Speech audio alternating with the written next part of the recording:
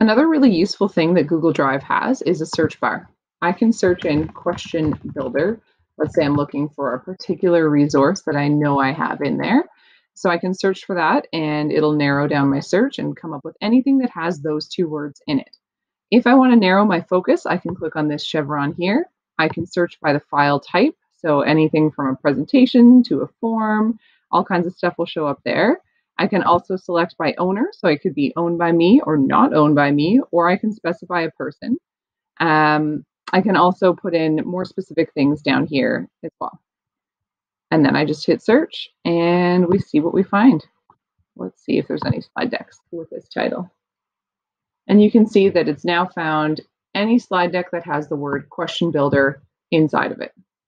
That's how you search your Google Drive. When you're in your email and you receive an email that has a Google attachment, so something like this, I can open up the email and I can scroll down and you'll notice that if I hover over top of this attachment, it allows me to save to Drive.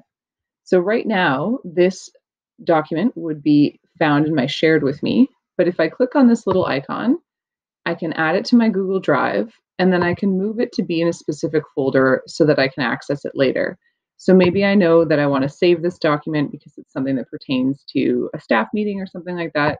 I can go ahead and I can move it into the right folder and have it there for later. So then when I hover over top, you'll notice that the Google Drive icon is now colored and I know that that file is now in my Google Drive. Another way to do this would be to actually click on the document and open it. Once the document is open, you should be able to click on the little file folder up here and move it into your Google Drive as well. So you can see here there's a little file folder and it's now been moved already because I've already put it into that folder. But if it wasn't, I'd be able to then add it to my Google Drive. There'd be a little icon there that would say add to Drive, and I would be able to add it to my Drive that way. I can also go to File, add shortcut to Drive, and move it into my Google Drive that way. So you've got lots of options.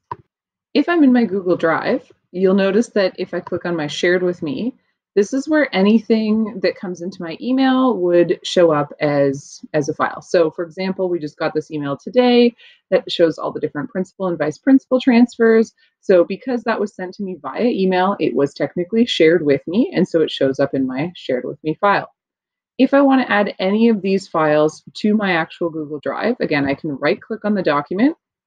I can choose to add a shortcut to Drive, and that will add that file to my Google Drive. Once I'm in my Google Drive, anything that I've added, any shortcuts, I should be able to find easily by going through my folders and sorting through my materials there. If you've ever had a colleague share something with you and then you couldn't find the email again, a great place to look for it would be to go to your Shared with Me. You can either scroll through, it'll show you by time, but you can also search your Google Drive for that item. So I could search for that particular handout. So I might search for COVID-19 because I'm looking for my requests document, and I can see that I've got that document there, or this planning document that was shared with me by Bill. So if you can't find that email in your inbox, just go to Shared with Me, and then you can search by the title or the type. If you click on the little chevron here, you'll notice that you can search by owner. So if I know that it was something that was shared to me by Bill Corcoran, for example, I can click on that and I can search for anything that Bill has sent to me that has the word COVID in it, and I can find those items. If I then want to add these items, what am I going to do?